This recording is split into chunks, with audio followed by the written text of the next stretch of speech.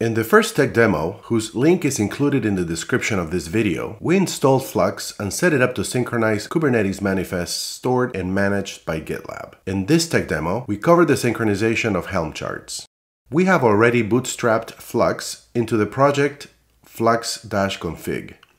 Heading over to the Flux config repository and drilling into directory clusters My Cluster, Flux System, we see the Flux components and sync manifest that the Bootstrap already created. And checking the pods of the cluster, we see the Flux System related pods up and running.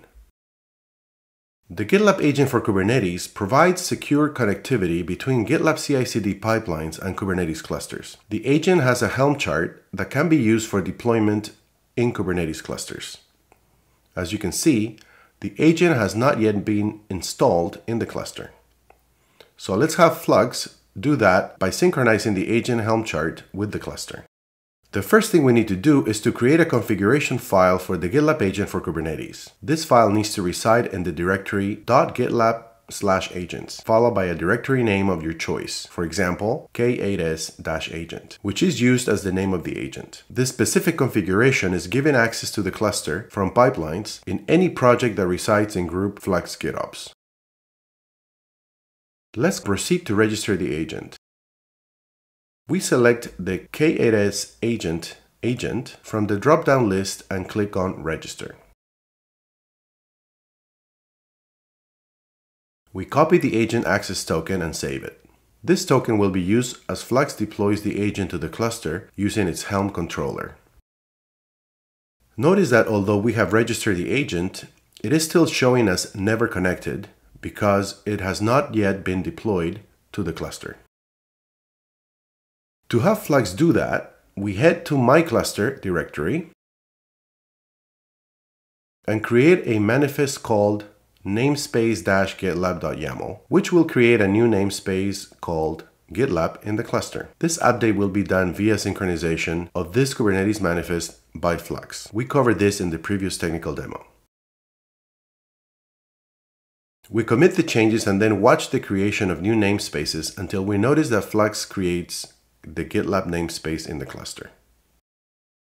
Next, let's create a secret YAML file for the token we saved earlier. We name this secret gitlab-agent-token-initial and then include the value of the token in a file called values.yaml.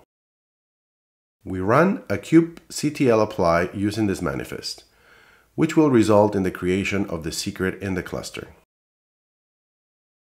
Let's head back to My Cluster directory and create a manifest called agentk.yaml, which contains two Kubernetes resources in it. One is of kind Helm repository, and the second one is of kind Helm release. The Helm repository contains the metadata and specification of the source that contains the chart. In this case, it is charts.gitlab.io. Also, the Helm repository index will be fetched once an hour. This information is used by the source controller.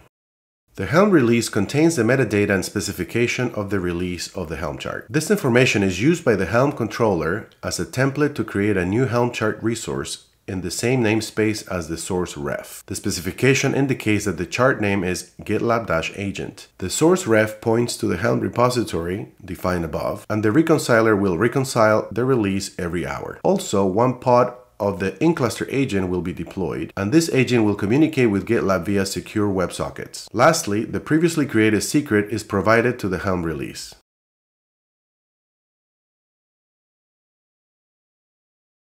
As we watch the cluster pods, we see that Flux detects the Helm chart updates to the repository and proceeds to instantiate the pod for the agent.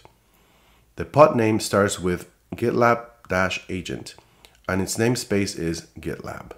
Now that the in-cluster agent is up and running, we see that the connection status of the k8s-agent is now connected. The combination of GitLab and Flux can help you streamline your deployment processes, to gain better collaboration among stakeholders in your organization, to lower your time to restore services or preempt unscheduled production outages, to innovate and deliver value to your customers faster, and to improve your compliance and always be audit ready. Thank you for watching, and until next time.